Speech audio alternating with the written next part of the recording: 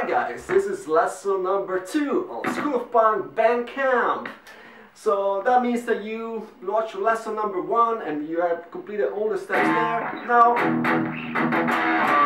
it's the time to find a drummer or the third member of the band. So in order to do this, either you know someone, which is the best case scenario. So the best case scenario of all of this is you know a drummer, you know he has a garage. He's quite good, and you guys, just you and your best friends, and you guys are quite friends together. You go there and you start playing a proper music room onward. Again, that's the best case scenario, but I know for a fact that that is not the usual case scenario. That's quite challenging to find the drummer. So I'm going to focus on this in this lesson because it's important that you start looking for one. And there's so much more ways to look for a drummer nowadays than when I was little. In my times, a friend of mine and myself had to write on the back of the bus, like of the bus. It was a bus to school, and we wrote with a marker, like our band was called Lawyer and Fans, so we were saying, Lawyer and Fans looking for a drummer, call us, and we would put like our cell phone numbers there. And guess what? Someone actually called, and it was actually the drummer that we kept playing with for the following 5 years with. So that was quite amazing that we found it that way. But I'm sure nowadays we have different ways to do it, and of course a bit more of our easiest as well. So you guys have Facebook, so you can join like some Facebook group for musicians, for punk. School, of course, you can put in anywhere there. Then that someone that likes to play or wants to play with you. Any type of website, I believe. I don't know, Gumtree does that, or if you're in America, Craigslist. It's quite an easy place to find for a musician. Again, there are plenty of places where you can find an actual drummer for your band, and I recommend you do put some efforts in it. And again, like it doesn't need. Funny part is, you guys don't need to be best friends all together. The important thing is like getting along. So you guys surely would have some level of getting along if you all like punk music. So again, put your efforts together, get this drummer on board. When you get the drummer on board, you need to have that repertoire of at least 10 songs, I say. 10 solid cover you do, and some songs of your own, like like as much as you want really, but some song of your own, you really want to start working on that. And yes, this is your chance that at this point I'll suggest that you also look to purchase an electric guitar. I would not say to purchase an amplifier yet. I mean, you can, again, like depends your level of money. If you have money, just purchase whatever you have to.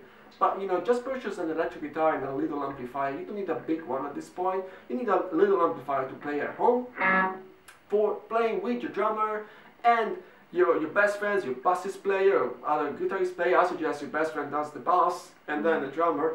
So you're in 3 and you're like Green Day or Nirvana, you're a trio, and that works quite well. Book a spot in a music room. It needs to be a professional music room where they have big amplifiers, drums and everything there, like the microphones and mixers, everything there. Book that hour there to play. And yeah, that's the most important thing. So once you find the drummer, you need to have that repertoire of at least 10 solid chords and at least, I say, 4 to 5 songs of your own. But if you don't, like 1, 2, it's fair enough. Again, you can come up with songs, later on. But yeah, book that place in the music room.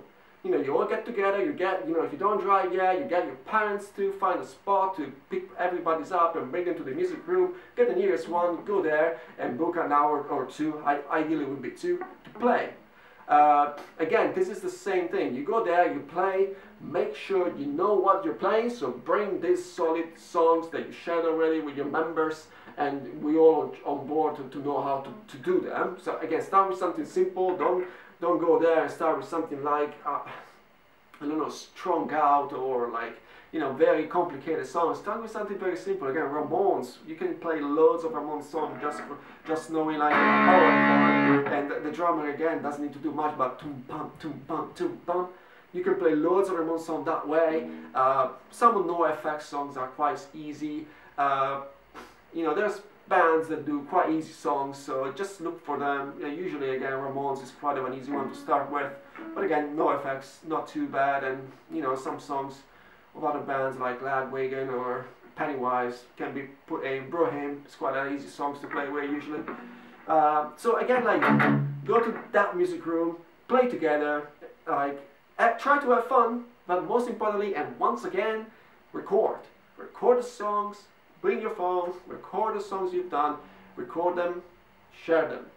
And that is, now that you are all together in a music room, yes, it's time for you to record the first video and the first band picture.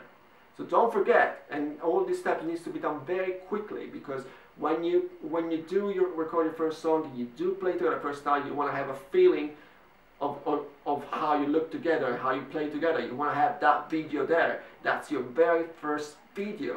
It's not professional video that goes on MTV, of course, but that's a video of your band playing your songs, maybe. I mean, isn't that amazing? And on top of that, at the end, take that phone, take that band picture. Again, it doesn't need to be high profile, high quality, Photoshop or anything. Take that band picture. Again, you will keep it there as the very first picture of your band.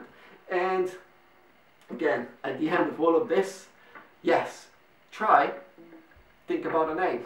You know, you're together for the first time. There's no better place and time to set up the name for the band. It doesn't need to be a crazy name. Don't get too crazy with band names. I've got way too far with band names. I kept changing name of the bands instead of name of albums. So that was weird. Like, you need to have a very simple name, something that is funny, something that means something. It doesn't actually need to be anything, but come up with an easy name that you're in. Like, and, you know, a lot of bands have like No FX. What a very simple name. Ramones. This is not punk, but Parkway Drive. They named themselves after the street they were playing on. Again, it doesn't need to be something crazy, but that's that. You need to have that name, and then you can call, you know, yourself that band when you promote, and you know, you make your friends listen to it. It's like, oh yeah, that's cool. What's your band's name, guys? And then you say, like, I say the Lemmings or whatever, like no names, any type of names. Again, as long as you have it. So yes, well done for this. This is actually the very, like, at this point you can call yourself a punk band. You can go around and say, I play in a punk band. Again, it's maybe a bit too early, because you might want to be consistent and play at least every week or every other week in the music room to have that sense of playing together and working together on things. And then, you know, you establish, you create and establish that relationship. So again, book that next session. Don't leave it there, because then people change their mind. They can't. Try to make it consistent. It needs to be a consistent playing, consistent like exercising for your bands all together. And then of course you do your own diligence, but again, like, keep playing, keep exercising. So yes, book that next session at the music room. And this is lesson number 2 for School of Punk Band Camp. There's nothing else to learn at this point. Just focus again, like, keep playing, keep recording, keep exercising, and this is all you need. In the lesson number 3, we will see how to take it to the next level, which is your very first punk rock show. Thank you guys for watching. This is Robert Bass, and always keep it real. Bye bye.